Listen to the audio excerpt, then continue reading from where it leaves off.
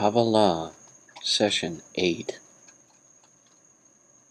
What is the great secret of Qblh? As I have attempted to demonstrate thus far in this series, Qblh is robed in a manifold lattice of mysteries. There is disagreement over everything about it, from the number of 10 or 11 emanations, to the arrangement of the 22 paths, and the structure of the tree of life itself. To this extent, Qblh raises more questions than it answers, and seems to pose more problems than it solves. However, because the number of relative attribute traits is finite, and thus the myriad of shapes they may be presented upon is finite also, there must be a single, right combination of them all, regardless of whether or not anyone ever agrees upon it being considered such. Thus, the great secret of Qblh is which arrangement of attribute traits onto which shape is the right and correct one out of all those possible. As for my own contributions, I have long favored the Qblh shape for the tree of life, and have studied various arrangements of the standard 32 mystical paths of wisdom upon this. It has long been understood there are 231 possible combinations of 22 total attribute traits. As such, this amount is called, in Sefer Yetzirah, the 231 gates of Binah. The sum, 231, is arrived at by taking the integer 22 and squaring it for a total of 484, this being the total of all possible arrangements if all 22 variables could repeat. Next, one arrives at the Gauss sum for 22, adding 22 plus 21 plus 20 plus 19, etc., all the way down to 2 plus 1, which equals 253, this being the sum of all possible combinations if none of the variables repeat. Finally, we subtract 253 from 484 to arrive at 231, the final sum of all possible combinations, subtracting all combinations without any repeating variables.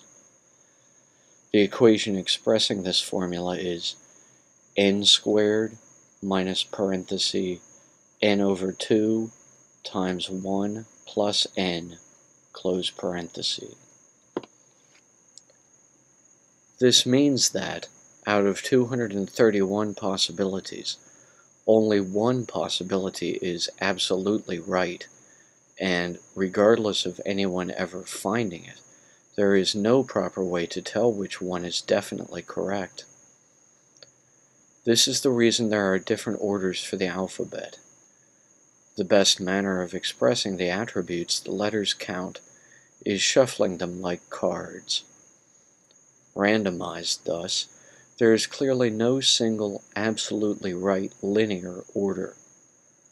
Therefore, I propose this model for the 22 paths on the Qblh model for the Tree of Life, labeled by the 22 trumps of a tarot card deck.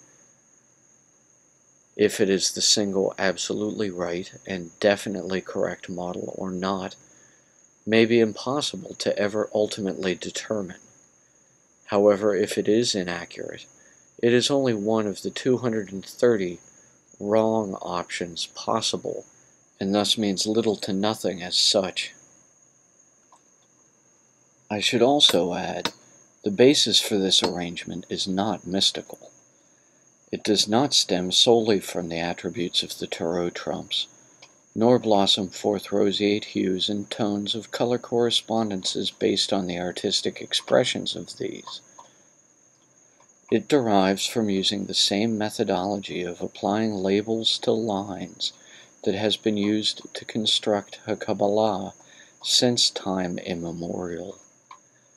Just as each line or path of the tree of life of Qblh corresponds thus to a tarot trump, each one of the 22 tarot trumps can be corresponded to one of 22 names, and thus the same place on the Qblh diagram may be occupied by a tarot trump title and or a name.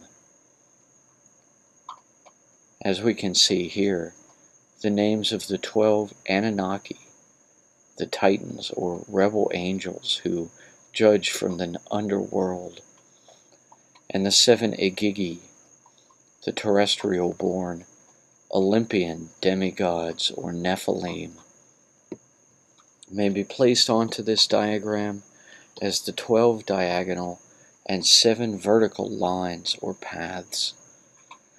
However, arriving at this arrangement, out of the 231 possible, is no simple straight line between a blank canvas and the placement of each trait where it is on the diagram. After all, there is a good reason that the moon, tarot trump card's placement, and the location of the Anunnaki moon deity, Kingu, are not the same. It is for the same reason the moon tarot trump does not, in most modern tarot card decks, correspond to the Hebrew letter Beth, which in turn corresponds in classical Qblh to the moon among the 7 Olympian dignities or planets of antiquity. Each new order for the 22 attribute traits marks a new age in which the same traits are given new names and placed, literally, in a different order. Thus, what were the Sumero-Babylonian pantheon became the Hebrew demons of hell, and so the trumps of the tarot were designed many millennia later to symbolize the same archetypal attribute traits as the Sumerians had called their gods. Comparing one to the other is, as I have already endeavored to accentuate, relatively arbitrary and any validity impossible to determine.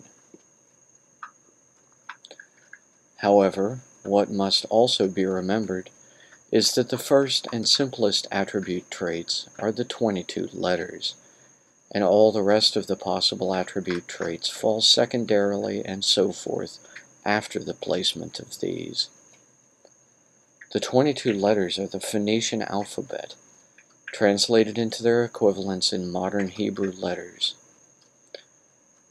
Thus, each of the 22 Hebrew letters corresponds to a number, given here as the Roman numeral of the tarot trump, to mark its place in order on a list, as well as to an attribute trait from ancient astrology, these being the 12 houses or constellations of the ecliptic zodiac, the 7 planets of antiquity, and the 3 alchemical phases of matter expressed as salt, mercury, and sulfur.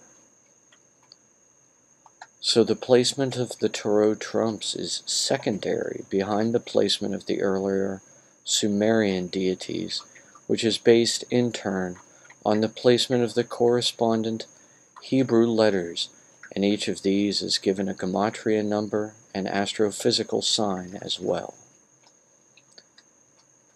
Each of the 22 original Hebrew letters was also said to have a magical image, and these are listed as correspondent to the letters along with the number, where they occur in a list, and each one's relative astrophysical sign. When cross-referenced with the 36-letter alphabet of Egyptian hieroglyphic monoliterals, or single-sound letter symbols, it may be found these 22 magical images each corresponds to a certain one of the Egyptian hieroglyphic images as well. Thus, even though the phonetic sound expressed by the Egyptian hieroglyphic and the phonetic sound expressed by the Phoenician Hebrew letter may not be the same sound, there is a correspondence between the letter given from Hebrew and the hieroglyphic given from Egyptian. Thus, all these attribute traits may be summed up as relating to one another in a variety of different ways. And then these arrangements of relationships between them all may be depicted as lines or paths along the tree of life diagram as a metaform. At this point, we may find the traditional manner of depicting these attribute traits upon this visual form less logically satisfactory than simply making a single list of them all in the order they should be seen to occur. Just as there is a single correct and right placement for each attribute trait on the tree of life diagram, there must be one such list. In a list, the placement of the attribute traits relative to one another on the tree of life shape is less obvious. However, it is also possible, in this format, to provide a much larger sum of possible attribute traits to be assigned. Here we may see a chart that lists, thus, the 22 lines or paths on Qblh's tree of life as 22 rows, and expresses the various different names and titles associated with these that have arisen in different places and eras across the globe, as a series of 16 columns of different possible lists for these correspondent attribute traits. The 16 columns may be seen as divided into 8 simple columns on the left and 8 complex columns on the right. The 8 columns on the left are labeled thus from left to right along the top. The first is R#,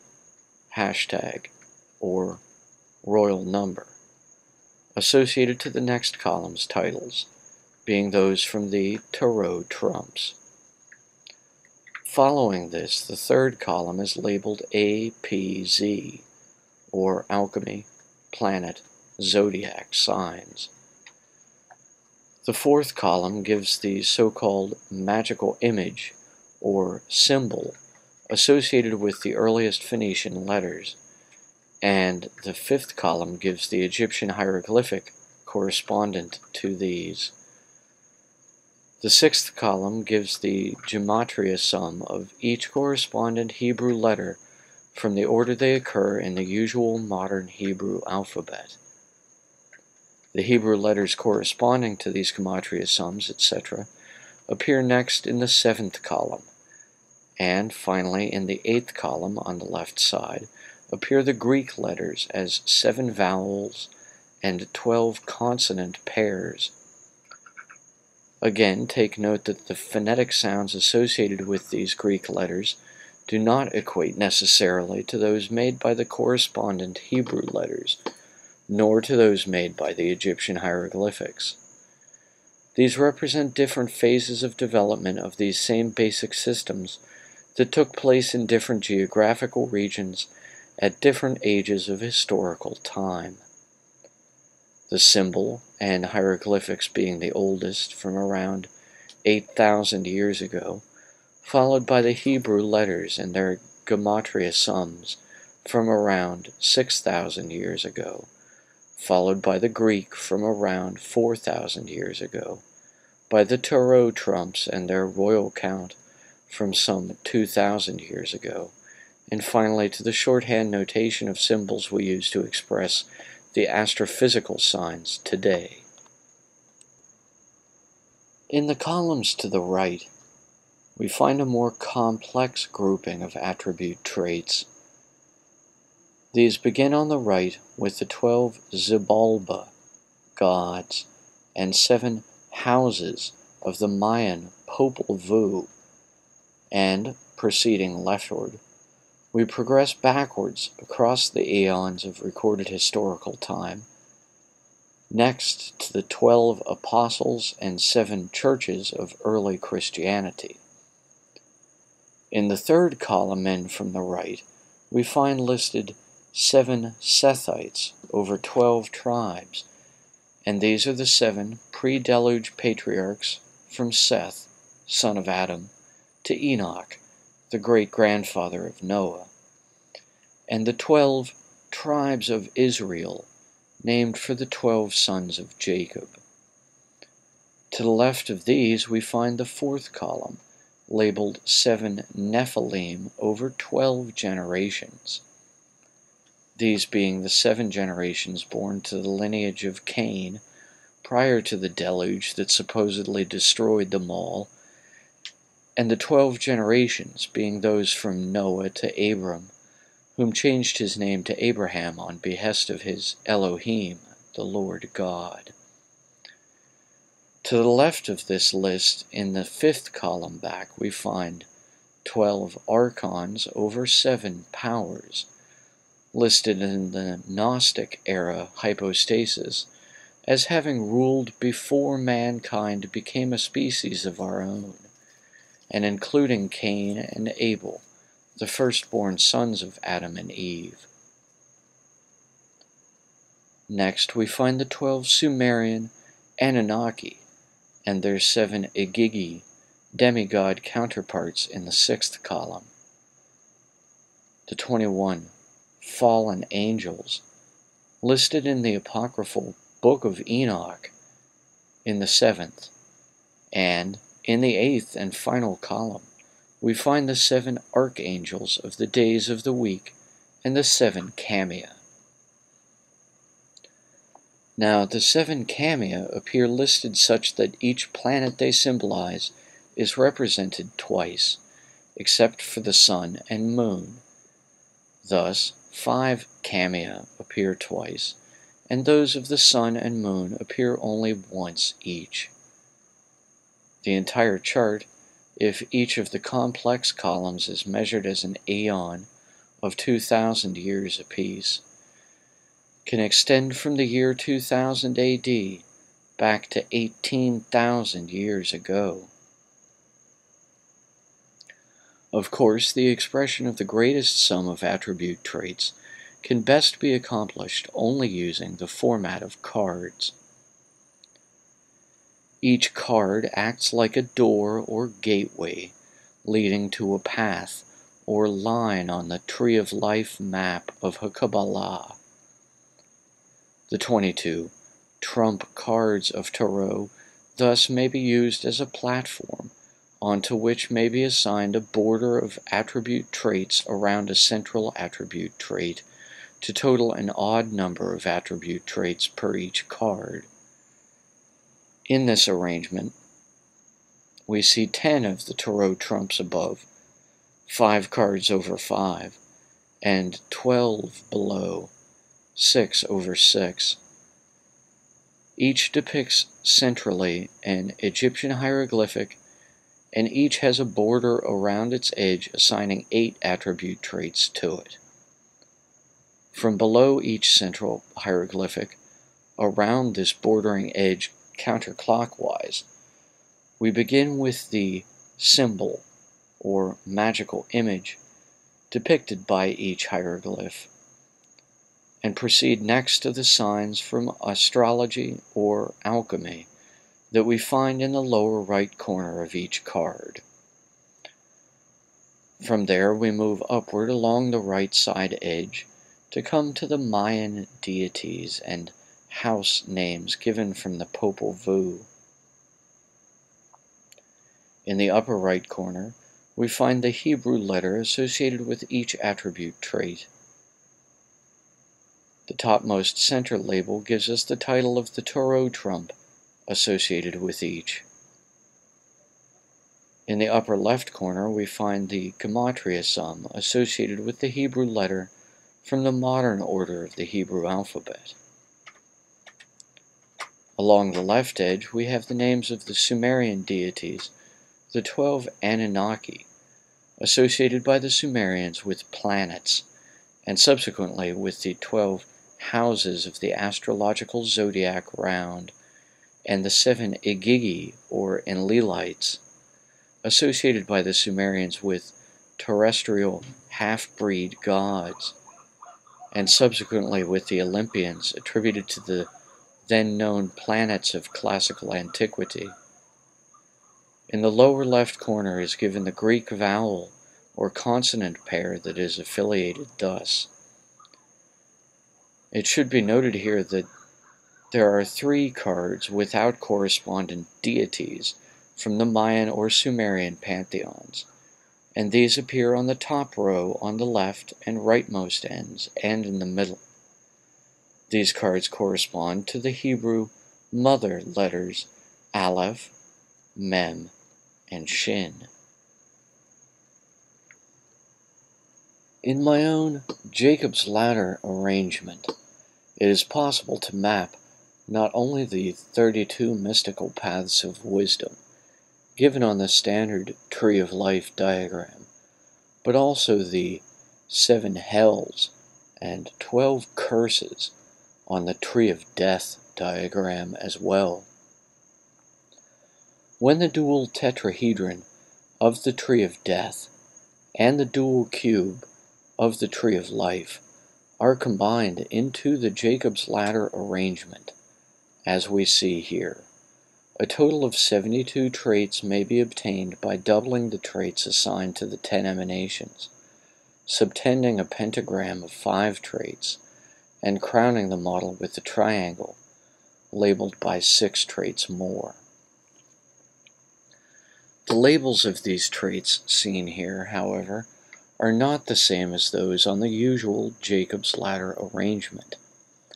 Instead, each attribute trait is labeled by a pair of either a letter and a number, or a number and a symbol, one for each of the 4 terrestrial elements: fire, earth, air, and water. The letter T in this context stands for Tarot Trump card, and the letter Q for Queen, A for Ace, J for Jack, and K for King.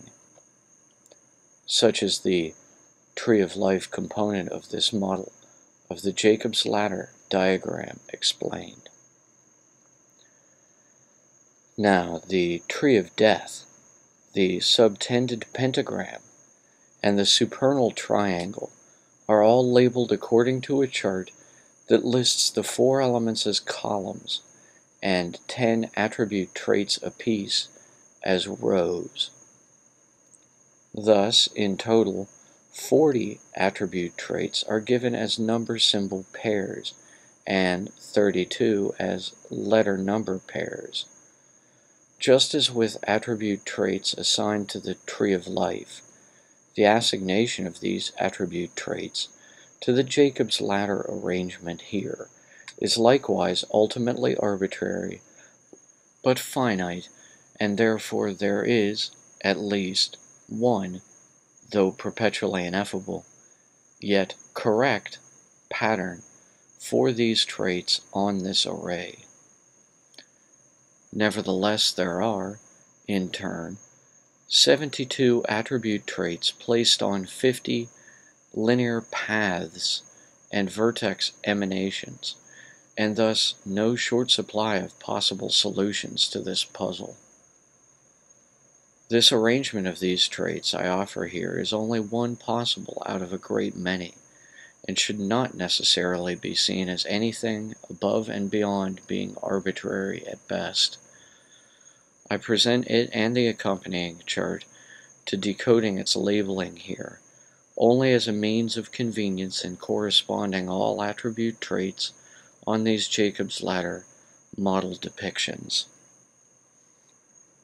Lastly, before we examine the chart for deriving the encryption seen here for each attribute trait, let us pause to consider that the lattice shape of the Jacob's Ladder array provides a total of 51 possible locations for labels, including all native paths and emanations.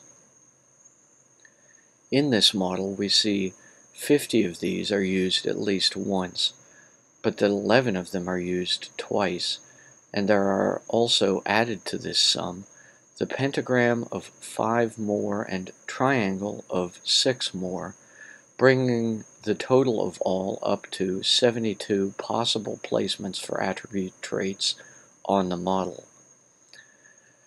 Now, as we shall be seeing next in these models, it is possible, however unwieldy, to present not only 72 attribute traits on this shape, when the pentagram and triangle are included, but double that sum, 144 traits in total. Now let us look at the chart that determines the code used in the Jacob's ladder model. Here we can see, on the left above, a tetractys depicting the 10 emanations that served as doubled attribute traits on the Tree of Life portion of the Jacob's ladder. At the top is the 1 king, below this the 2 queens, below which we find the 3 jacks, and lastly 4 aces.